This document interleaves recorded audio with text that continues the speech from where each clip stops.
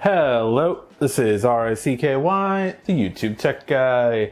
Hey guys, so today we are bringing you how to transfer everything from your old phone to your new Galaxy A52. Now, this is a pretty simple process. When you start your phone, you're going to get to this screen after you connect to Wi-Fi. And once you're at this screen, you're going to want to go to your other old phone and download Samsung Smart Switch Mobile. This can be found on the Google Play Store on your old device. And once you have it, you're going to want to open it up. You're going to agree to all of the permissions. And then from here, you're going to connect the two. So I'm downloading it on the new phone. So it's downloading it on the new phone. And now we have this one set up and ready to go.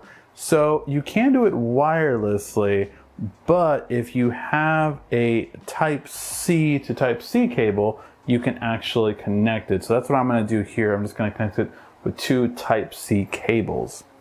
So we're going to hit that on both. So you do have to actually plug in first this one and then here. And once they're connected, we should be able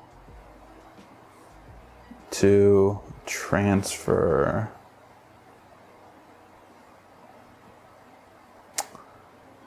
And as you saw, I did have to hit the transfer button for a Pixel device. Depending on your device you have, you might have to swipe down, go to the Android system USB, and allow for transferring data files instead of just charging.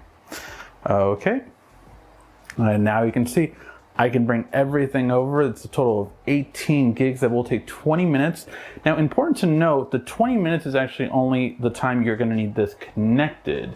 Afterward, you can disconnect the old phone from the new one, but you're still going to be downloading the apps. So the apps will take a little bit longer to download, depending on how many you have. As you can see, I have a lot of apps to download here. So depending on how long that will be, that could take up to half an hour after this. It just depends on how many apps you have.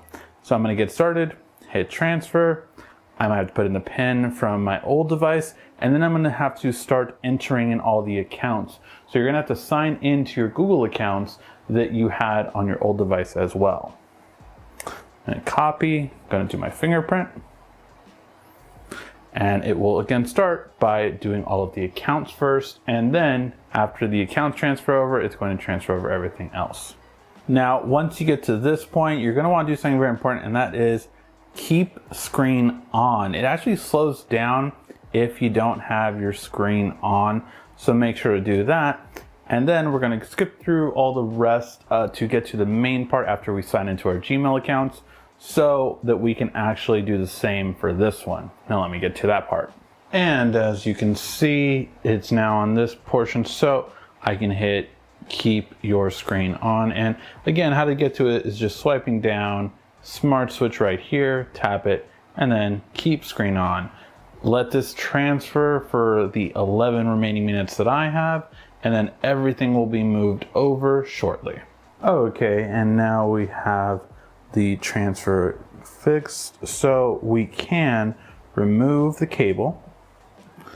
However, again, you may be still downloading some apps, so make sure you stay in the internet connection while this is going on. And you can see right here, it is installing the 49th app of 190. So I have quite a few apps on here, so it will take a while, but once it's all said and done, it will be all set. I will show you it once it's all fully complete. And now everything has transferred over. Now it did take, again, more than half an hour to transfer over everything once it was on there. Now all my apps are there, all my text messages, everything has been transferred over. Looks a little different, obviously, with different phones, but it's just great when everything moves over nice and easy, and Smart Switch is the best way to do it. Whether you're on an old Android, an old Samsung, or on an iPhone, you can transfer everything over to your new A52. Alright guys, hopefully you did like this video. If you did, please give a like, thumbs up down below. This has been RICKY, the YouTube Tech Guy. Thank you for watching our video. If you liked it, why don't you go ahead and subscribe up there. Make sure you follow us on social media right here. And of course, check out our latest video up there. And right down here, you're going to find the perfect video for you. Or at least that's what YouTube tells me. Thanks again.